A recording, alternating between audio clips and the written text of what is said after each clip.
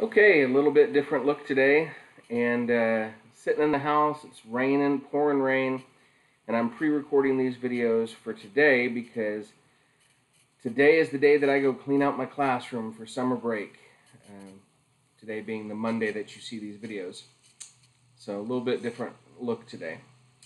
I want to talk to you for just a second about a series that we all know and love when it comes to children's books.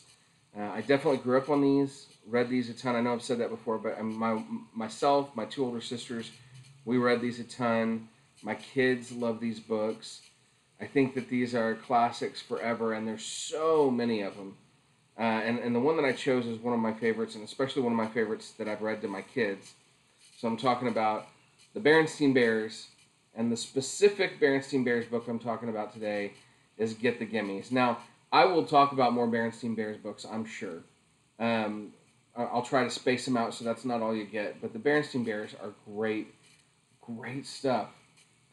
This particular book deals with that inclination that children have to want something in stores and to want more than what they have. And how we as parents can work to teach our kids to be thankful for what they have, which is a challenge.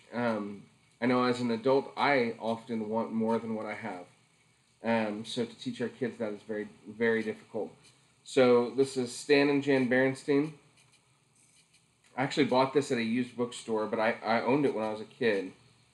But some very, classic scenes of the family being frustrated after a shopping trip and the way that they respond and just trying to be gracious. And one of the things I always love about the Berenstain Bears books is that whenever Mom and Pa Berenstain get frustrated with their kids because of whatever it is their kids are not doing right, they almost always have a part where one of their parents come along and say, well, you were just like that as a kid.